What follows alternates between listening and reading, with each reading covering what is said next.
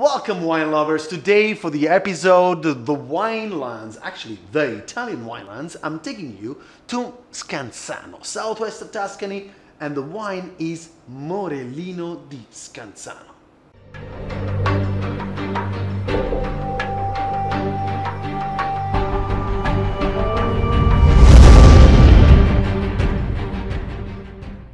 So first things first, where is it exactly? Well, it's 1 hour and something from Rome, and it's a couple of hours south of Florence. We are right on the sea in the beautiful, there is 35 kilometers stretch of land that goes from north to south, from the Ombrone River to the Albania River, and right at the bottom of it is where the Romans were used to ship over to Marseille, to France, truckloads, shiploads of Morellino di Scansano. This is where people have been making wine for over 2,500 years. The Etruscans settled in Scansano 2,500 years ago. Why? Because it's a beautiful land. It's a land that is protected by an extinct volcano, the Monte Amiata, 1,600 meters above the sea level, protecting Scansano from the northern east winds. But not only that, it's actually giving some fresh winds during summertime. Let me remind you that we are right on the sea. So as a result, the sea hands over a milder climate during the winter, but also a lot of heat. So the cool breezes coming down the mountain, meeting the sea breezes, create an incredible terroir situation. So imagine this, the blue of the sea breeze that is actually sometimes on the southwest exposed vineyards deposits some of its salt on the berries. If you go in September and you eat some of those berries, you actually taste the sea, literally. But then on the other end, here is the Mount Amiata. So the soil from the Mount Amiata, getting down, the first vineyards are around 600 meters above the sea level, not further than that because it's not possible to cultivate the vine over there. You will see volcanic soil. That's what it is. Even though the volcano is extinct, it doesn't erupt anymore, you still have got volcanic soil. So as a result, some of the wines from the southeast ends would have a smokier, more mineral character. Then you go down towards the sea and you have some clay, and in Tuscany, the compacted clay over the 10 million years, it's called galestro. In the local lingo, it's called teschio. Then you might be coming across some more sandier, rockier kind of soil, and the wine over there will be a little bit more generous and fruit driven. What are you going to be looking for when you taste Morellino di Scansano? Generosity in the fruit, so the wines are very ripe in fruit, very spicy like cinnamon, nutmeg, but also very smooth and round, very ready to drink always.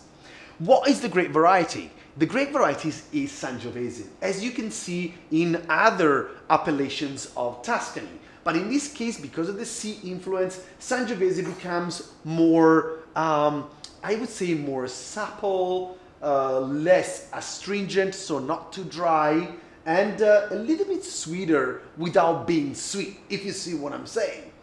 Wait a minute, I'm getting thirsty.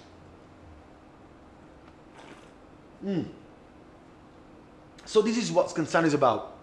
It's about how easy the juice of this Sangiovese gets down your throat because of the fact that the wine is very ready. Also, Sangiovese delivers always a lot of beautiful acidity, so juiciness, but together with it, 85% of the wine must be made with Sangiovese, and then you might be introducing some other varieties, such as Cabernet Sauvignon, Merlot, Syrah, or local varieties like Alicante, which maybe you know it as Grenache, or in Sardinia, Cannonau. But also there could be their Ciliegiolo, okay, so other indigenous varieties that might add up some complexity to the wine. Then what you want to know is that there is two kinds of wines over there. One is the Morellino di Scansano Annata, which is a wine that is going to be released in the market, usually without any oak. And as of March or May after the vintage, after the harvest, the wine is already there. So very crisp, light, refreshing, not too much structure. Then there is reservas. Some of these wines can age for 20, 30, 40 years. And that is the case of the wines that are reserva. They must age by law for a minimum of 2 years, of which 1 has to be in oak. As a result, you will find more tannins, more structure, usually more length as well. What would you have the wines with? This is a good part, right? Like, given that this wine is made on the sea, I cannot think of a better match than beautiful red tuna with extra virgin olive oil, like something really simple, like lightly cooked, like grilled maybe. So you have a little bit of that charcoal element coming through, and maybe why not? I would add up some crunchy bacon on top, but hey, what doesn't go well with bacon, I guess. But if you were a vegetarian, then something that I think would pair really well with these could be a Parmigiana with a beautiful, maybe some smoky aubergine over there, or some smoked cheese to put on top. Above all, with the Riserva, that would be good. Hey man, pasta al pomodoro, a beautiful amatriciana. So once again, with a little bit of guanciale to go with this would be perfect. I'm getting hungry now talking about it. One last thing, guys. Because I want to take you there. Scansano is in an area called Maremma, which is considered to be like the California of Tuscany. You will find lots of horses to just run about, beautiful nature, but also natural hot water spa. Imagine that, Saturnia. The Romans found out about it, like 2,000 years ago. They found out there was this beautiful, like sulfurous underground water that was popping out in this incredible park where you can go chill out, just you relax in the hot water. Maybe you have a nice glass of a little bit chiller Morellino di Scansano, because when it's summertime, always remember to chill your red wines. Do not be afraid, even if some or the waiter is gonna look at you oddly because you asked to chill the red wines. You say, man, I gotta drink the wine, not you. So I cheer to you people, wine lovers. Follow me on my YouTube channel if you haven't done it yet. Please drop your comments. I'll be answering each and every one of them. And follow me also on my social medias, Filippo.Bartolotta on Instagram, and all the other stuff that is out there.